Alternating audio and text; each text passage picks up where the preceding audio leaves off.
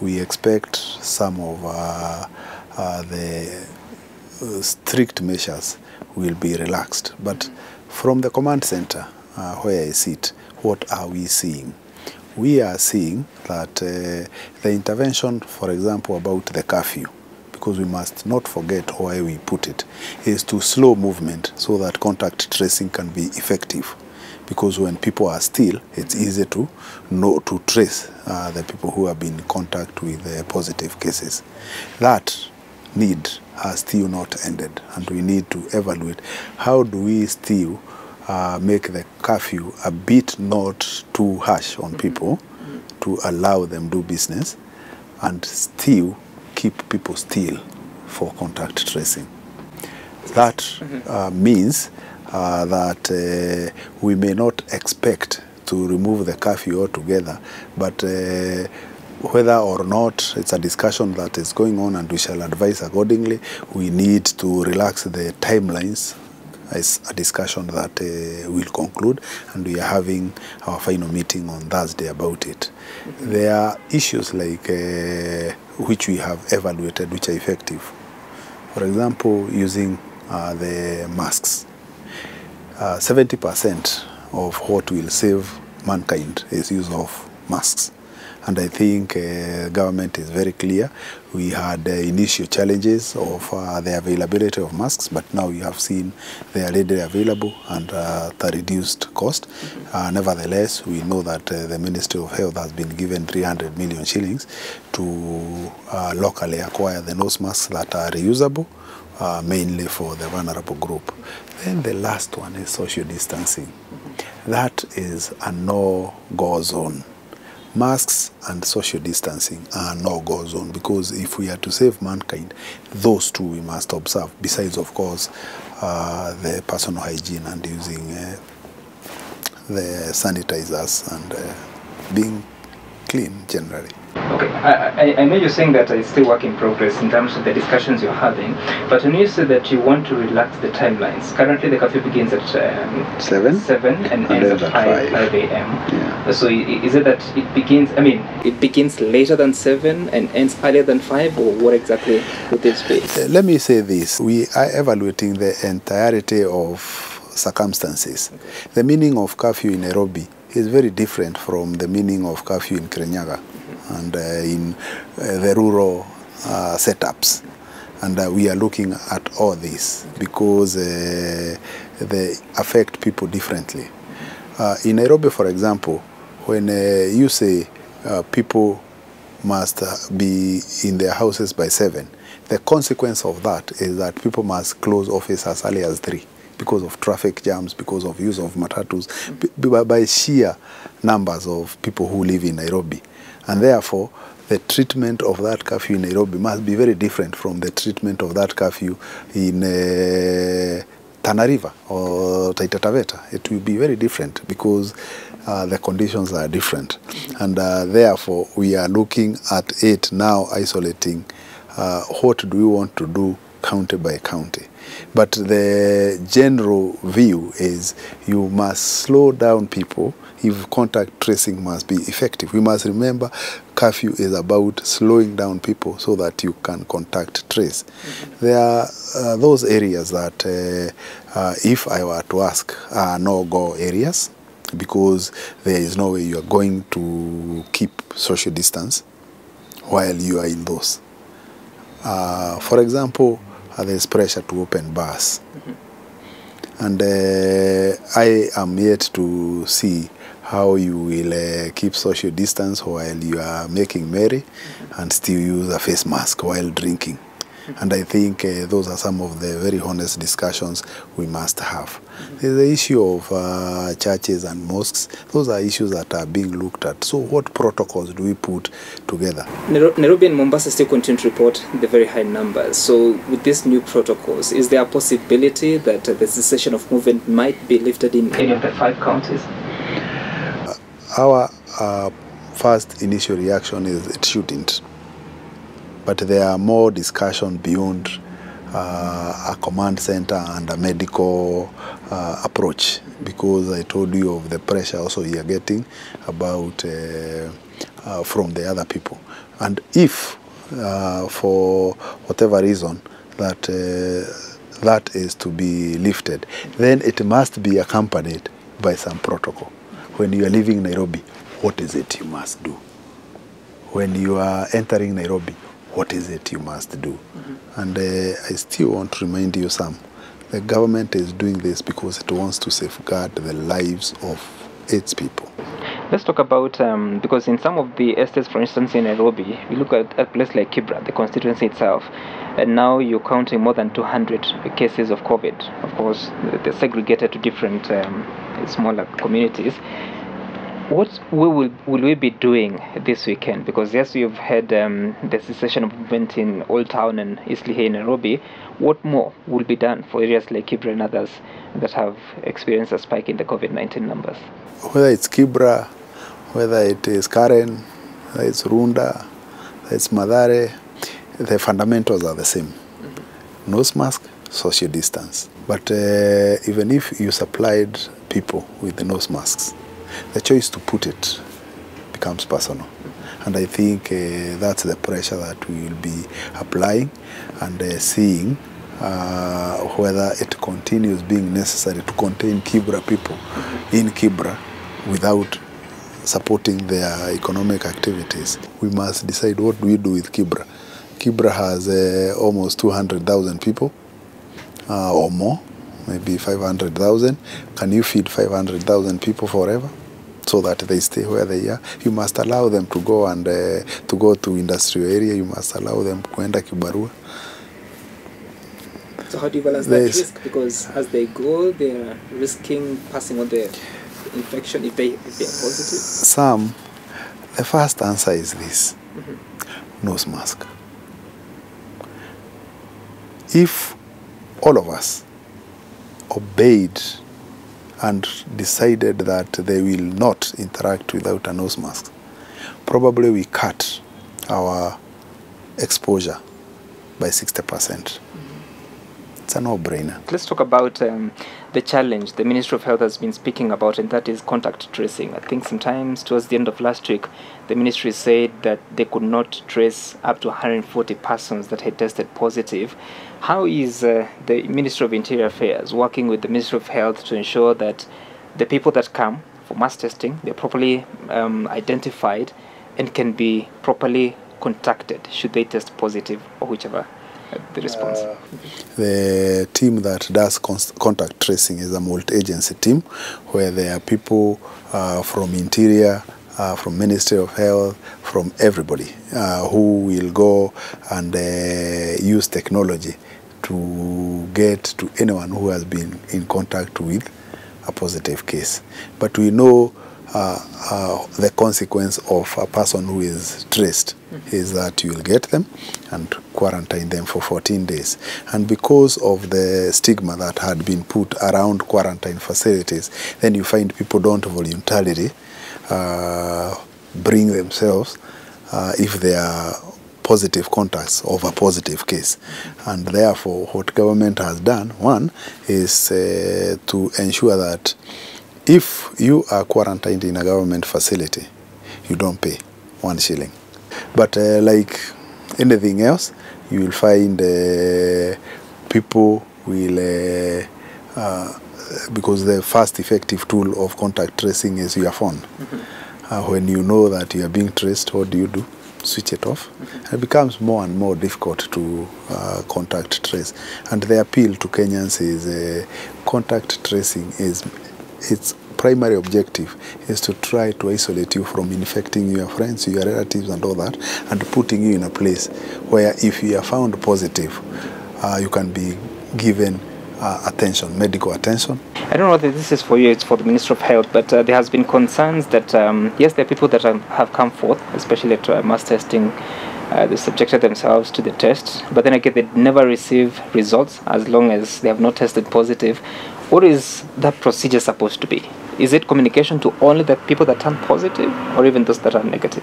When you take a result, whether it's negative or positive, it's a personal, private result that must be conveyed to you, and the Ministry of Health is doing so.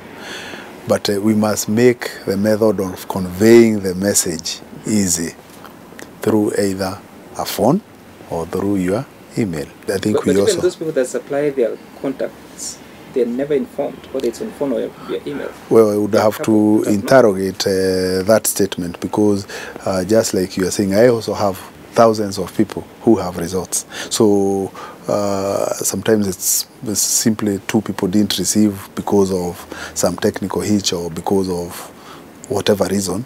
Then we generalize that people don't receive results, because I have thousands of people who have received them, including myself, and I did not push for it. So I think it's good to know, and we take positively that feedback that we need to check, does everyone receive when they are tested? And I think what you are doing is giving feedback that I'll convey to the Ministry of Health. Next week, it will be 3 months since the first COVID-19 case was diagnosed in the country, and the impact has been immense, talking about the economy, even socially. For how long do you think we can continue with this? Yes, there's the risk about health, but there's also the economic suffering that is affecting the people, and companies are starting to close down or to fire people. For how long do you think you can do this? Nobody has an answer to that question, because at least we know when the first COVID case was reported in Kenya, and it is not a start-stop switch for COVID. There is no day we will say, now we are done with COVID, let's move on with our normal lives. Such a date is not coming, because I see people saying post-COVID as if there is a date that will come when we say now COVID is finished. There's an airborne disease that's viral, that is going to be with us for a long time. And like every other pandemic, either we will know how to deal with it, or we will have precautionary measures to ensure that it is suppressed, and know how do we open businesses while with it. And those are the protocols we are trying to develop. However, we also want to look at some positive things that have happened. And I am not saying this to console ourselves, because this data that we have at the command center.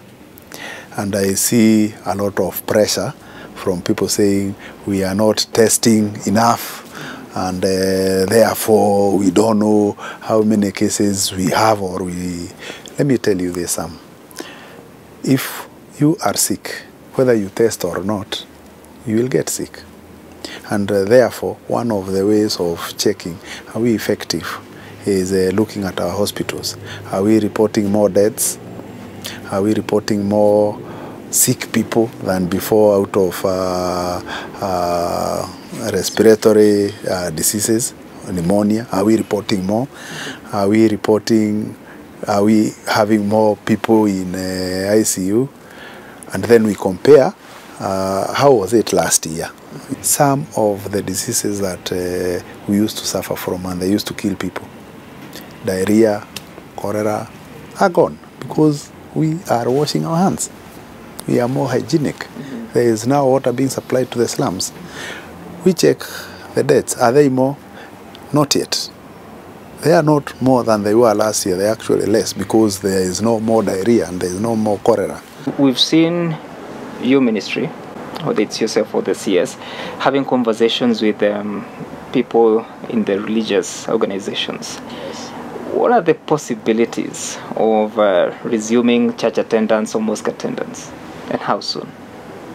Something must give in, and what we have seen is pressure also from the churches to open up. And I think the discussion, and you heard the President direct our ministry on Monday to engage with the religious leaders, so that we see where is the middle ground, so that you continue giving spiritual nourishment to your flock, while still keeping to the Ministry of Health protocols. And that's the discussion we are having. And the possibilities are many, because I don't think the government is hell-bent to ensure that the churches remain closed forever. The possibilities are many, but the players in that sector must themselves be ready to comply and give in. You cannot go to a small church, for example, and get 200 people who are singing, shouting, and doing all the things that we do when we in these social places, and expect that we are not going to spread COVID. So that discussion, we have formed a committee here in the ministry. The CS himself is spearheading it, and we were given just a few days to give an answer. But certainly there is pressure from the churches, and we are going to have a protocol. If it's going to be opened, are they agreeable to the protocol that the Ministry of Health is going to give them? I doubt, not this Saturday. Okay. We just been given that work on Monday. Okay, the second clarification. How soon will it be possible for someone who really needs to be in Mombasa to do so, whether by flight or by road? That's I've already some addressed that the Ministry of Transport is at the moment probably even finalized. What do we, because I will keep repeating until you get bored. It is about the Ministry of Health protocol. What is the protocol they will accept to have the airport open? And are the players ready to go by those protocols? If they say yes today, then they open tomorrow. There's a question that came from IPOA yesterday, the Independent Policing Oversight Authority, and they are saying that since the curfew was enforced, sometimes 26th of March, if I'm not mistaken, there have been 21 cases of killings that are being investigated. 15 of them have already been confirmed. What's your say on this? This what has become police brutality and using excessive force to contain such kind of situations? First, I want to say the government, this ministry, we as the management or managers of this ministry condemn and do not support any police brutality. That must always be understood. That whenever there is a police brutality, there are two institutions that people must support. One is IPOA, as you have said, and the other one, because IPOA have the tools to punish every police officer who uses excessive force while enforcing the law.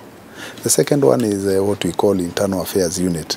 They are headquartered at KCB Towers in Upper Hill. And we have an anonymous reporting system where you can report a case. We have a USSD code. We have a website. You can do, there are various ways of reporting anonymous police brutality. And I can tell you, out of the 105,000 police officers that we have, we keep disciplining, we keep sacking people who, police officers who violate their own protocols. And we expect, statistically, out of 105,000 police officers, there will be good ones, there will be bad ones, and the bad ones are punished. But I always want to remind people that it is these police officers that have kept our country safe, and we must not condemn them wholesale because of behavior of a few. But coming to citizen responsibility, and this is where Kenyans don't want to hear, and we will continue saying it until they hear, is that we have been told, be home at 7. If you're home at 7, you won't meet any police who will subject you to any brutality. We have been told, don't do this, wear face mask and all this. So sometimes we must also ask, what is our responsibility and what are these circumstances leading us to be in contact with police? It is because, first and foremost, we are breaking some law. But there are those ones who unfortunately find themselves on the side, the wrong side of law because of circumstances. Yeah, you are late in traffic, you are not home at 7, but you are on your way home. Police are human beings, these are our people. But there is that person who at 7:30 is found hidden, locked behind a bar drinking. Do you want the treatment to be the same? There is a person who has by circumstances found themselves on the wrong side of the law, and they can explain themselves. But there is this person who has planned the whole day to break the law. How do you deal with them? So we must also take responsibility where we are wrong, and where police are wrong, we must take responsibility and punish them. But I urge my fellow Kenyans not to think that it is just police who have a responsibility to ensure law is obeyed. We have personal responsibility. Please be home at 7. You won't find police. Please wear a nose mask. You won't find police. Please don't go violating rights of others. You won't find police. But when you are violating, and then they'll come to some and say police are being bribed, yet you are bribing because you have violated a law and you want a safer way out, you tempt them. And you know, like the good prayer of the Bible says, do not put us into temptations. Even God knows that when you put a human being into temptation, you are putting him in a very awkward position. Please, let's obey the law and never put police into the temptation of asking you for a bribe. But P.S., there's a story that is was trending yesterday and the previous day of a man in Mathare, understandably a homeless person that was shot dead, again claimed by police officers. I don't know if you've seen that story, and what would be your comment? I haven't heard details about it. I've just heard it trending like you have, and obviously for us as Interior, every case that is brought before us, whether it is fabricated or whether it's real, we attend to all of them. A case like that, if true, and if it's actually executed by a police officer, he will be subjected to the due process of law, without doubt. Okay. Yeah. Yes, thank you so much for your time. Thank you very much, Sam. And we hope to hear good news. I am getting very curious. What is it you have been denied, because you are really pressurizing on the good news. And I've also seen a small clip of what men will do if the curfew is lifted. Yes. And my final word is to assure Kenyans that government is not doing this because they don't want Kenyans to enjoy life. We too would want to do what those people in the video are doing. But we have COVID around. We must behave responsibly. All right. Thank you so much, Dr. Karanja Kibicho. He's the Principal Secretary, Interior Affairs. Thank you so much for your time. Thank you very much. Okay.